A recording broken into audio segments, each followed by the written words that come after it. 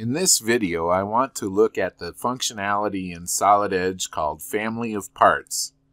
Family of Parts is similar to Solidworks configurations, except that the configurations are all stored in a single file, and Family of Parts are distributed into individual files. Let's take a look at how this works. You can reach the Family of Parts pane by hitting this drop-down and looking for the Family of Parts symbol. Within the Family of Parts, you can do two things. You can suppress features and you can control variables. Variables basically means dimensions. So the way to get started with the Family of Parts is to create a new family member. And we'll call this Cylinder 1. And in Cylinder 1, we're going to suppress these two features. So we'll select those two and press the Suppress button. And then we also want to control a dimension. So let's clear the selection. And while we're here, let's talk about changing dimension names. If I double-click on this feature, it brings up a dimension. I can double-click on the dimension and bring up the Edit Formula window, which will allow me to change the dimension name. So I'm going to rename this Cylinder Length.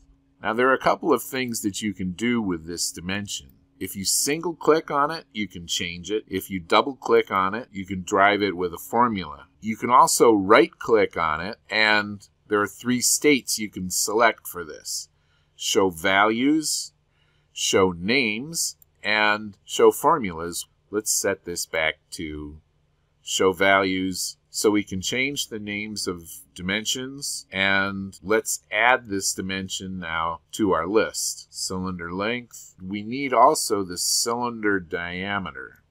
So again, if we double click, we got a cylinder diameter down here.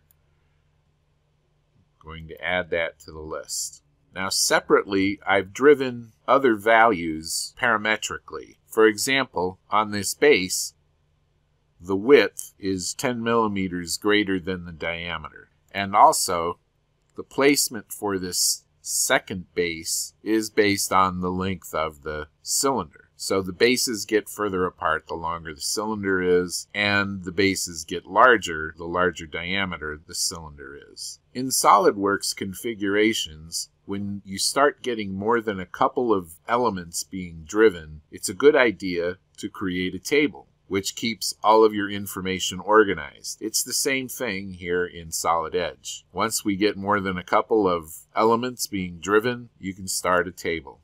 The table here has our first family member name. It also has all of the feature names and all of the dimension names. We can add some additional family members here, so we'll add Cylinder 2 and creatively Cylinder 3. Because the Family of Parts separates the family members into individual files, we have a path set here for each family member. The family members don't need to be in the same folder as the master file, but in this case, that's the way I have it set up. We can also control the suppression state for various features. So the whole and the pattern will suppress in two family members and unsuppress in one family member. Also, we'll make these values change with the different family members. So the diameter for Cylinder 2 will be 55, the length will be 175, diameter for Cylinder 3 will be 60, and the length will be 200. When you've got everything set up and you're ready to create the parts, there's a little process that you need to go through. Select all of the family members.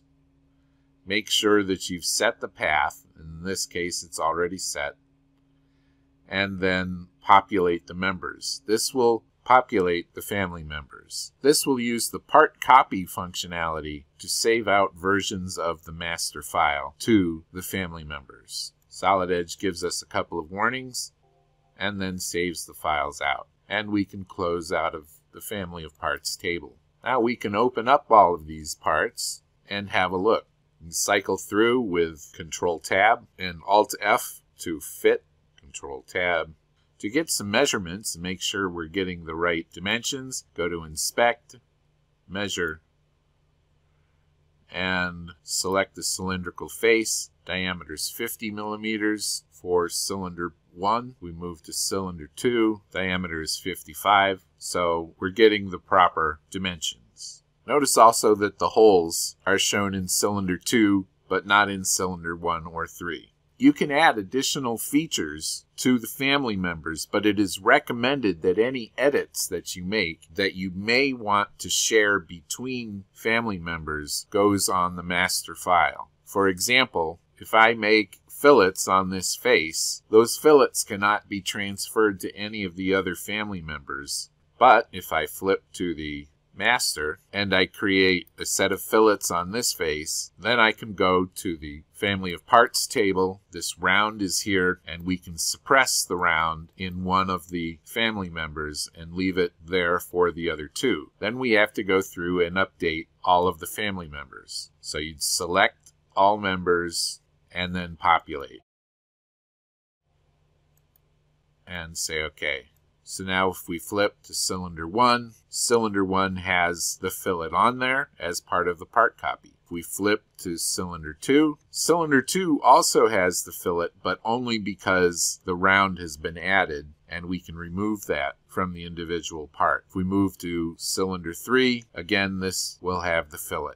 All of these parts are showing up in a directory along with the master, cylinder 1, cylinder 2, and cylinder 3. When you go to make an assembly or a drawing, it's recommended that you use the family members rather than using the master directly. Thanks for watching.